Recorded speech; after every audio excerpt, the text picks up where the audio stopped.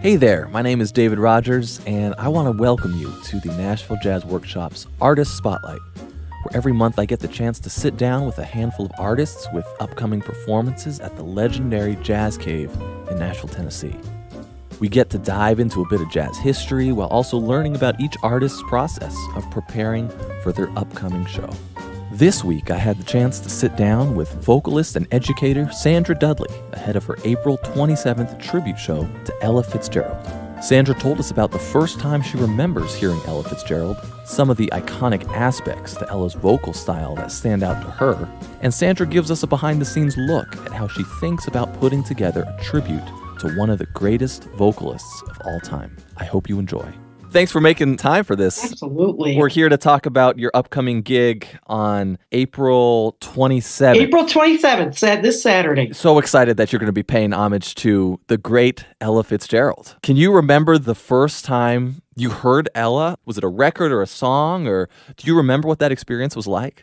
Well, I'll tell you, David, I grew up in a household of jazz, and my father was an amateur jazz and blues singer. I don't remember the actual first time I heard her, but I know he was playing her in the house from the time I was a itty bitty. I know that when I finally first really started getting into her sound and the amazing abilities that she had, I know I was blown away by it. I was amazed by it. I was the kind of kid that was fascinated by sound about awesome virtuosic singers. And there was big band playing in my house. My dad loved Billy Eckstein. He was listening to, Stan Kenton and everything from that to Earl Garner and organ players and bossa novas, the whole thing. Sure. So I'm sure I heard her sing songs when I was young, but I think it was in high school that I started, I was playing in the jazz band. I was actually playing piano, believe it or not, in the high school jazz. And my choral teacher was into jazz and he introduced me to a lot. And I'm sure that's probably where I started to hear some Ella and was just amazed by her virtuosity in every way. Yeah. Her clarity of tone, her range, the speed at which she could scat. Yeah. And I was just getting into improvisation too. Okay. At that point, I was actually listening to people like George Benson who would sing and play in the guitar. Yeah. There was a guy living in Buffalo named Bobby Militello. He's still alive. He's a flute player, sax player. He'd play flute and sing at the same time while he was scatting. So I had these improvisational people, playing right in my town and was listening a lot back then. So I was amazed. We were talking, you're coming up on almost 40 years of teaching now, which is just amazing. And in those 40 years, I know a big part of that was spent singing Ella's music, studying her music, learning more about her. And so when you think about Ella, you had mentioned a few characteristics, but could you speak a little bit more about what stands out to you about what makes Ella Ella? Well, as an educator, it's been really fascinating for me to learn about the great. I focused on 3 female singers that I've lectured on in the past. One is Ella, one is Sarah Vaughan, and one is Carmen McRae. So as I have contrasted these singers and really studied them, the thing that Ella gives us that's different from the other 2 is definitely her clarity of sound, first of all. A lot of times she's compared to like the clearest horn sound, like a trumpet that's pure. Yes. And so she was clear, and I teach that to my students, the clarity of her tone. She had a sweet tone.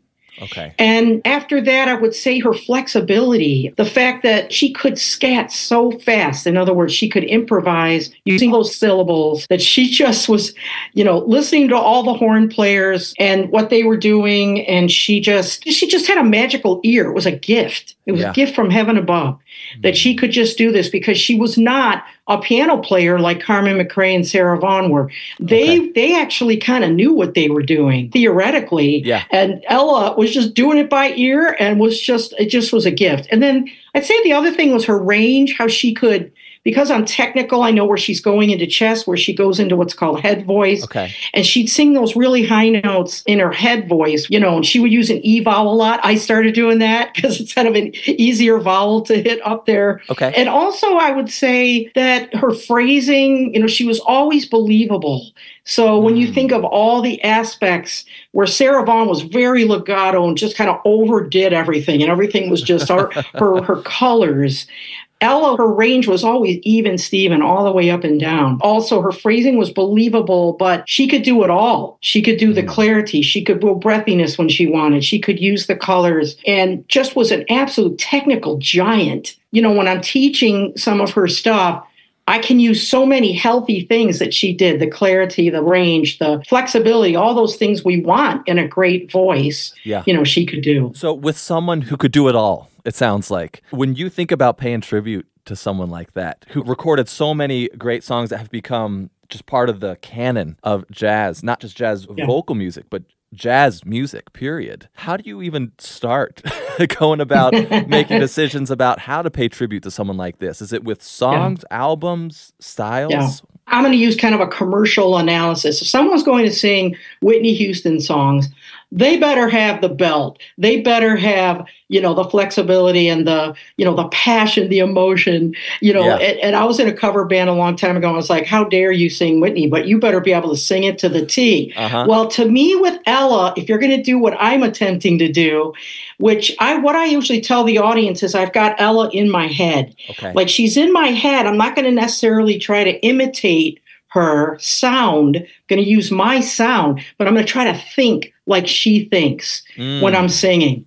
And that's the difference. That way they don't think I'm just imitating. But when I've prepared these songs, I want to do some of the iconic things like the Ella in Berlin, How High the Moon solo. Yes, I was going to ask you. Right, yeah. So that's going to be my closing number because that's like kind of my big, but I don't do all of her solo, trust me. Matter of fact, I was just singing, I was practicing yesterday, getting it back in my head. Sure. And I only do probably about a quarter of her solo because it goes on for about 10 minutes. Yes. Plus, she was 43 when she recorded that. And I am, 3. So, and then I like doing my own thing, too. So I do a little bit of Ella, and then I do some. So one is I have so much fun recreating that song or a song like Blue Skies, where I actually have taught my students to do the transcription of her solo in that song.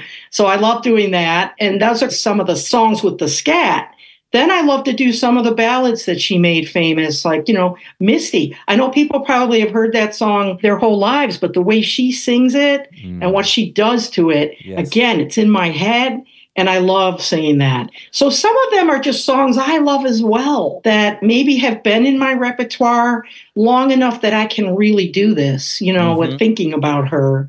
But it is hard because she has so many songs. And of course, there's the American Songbook. She recorded so many of them, from the Cole Porter to the Gershwin, Harold Arlen. So I have a nice cross section of those different songbooks that I want to feature as well. We are in for a treat. I have no doubt about that. Again, that's April 27th, Saturday at 7:30. Will you tell us who will be joining you as part of this performance? So Lori Meacham on piano, and Lori and I have done this presentation before. I've changed it a little bit for this setting. Okay. We've done it at the Frisk as part of Jazz on the Move. So she knows the tunes. She knows what I'm doing. And then Roger Spencer, of course, on bass. And I've been friends with them for almost 30 years because they played my audition at Belmont. Wow. Lori and Roger. And we were instant friends. And as soon as I got here, I got involved with the workshop with them. And then Larry Aberman on drums, and he's new to town. But we've got a great story. Okay. When he came to town really quickly, he informed me that he had played with me on a gig at Eastman School of Music where I ended up doing my master's. He played drums on I think it was a studio orchestra arrangement that my husband, Bruce Dudley, arranged for me called Love for Sale. It was really one of the first big jazz performances that I did at Eastman. I was a classical major there. When he came to and met me at the workshop one day, he said, I'm Larry, and I played with you in Eastman. I'm like, what? What on earth? So then, what a small world.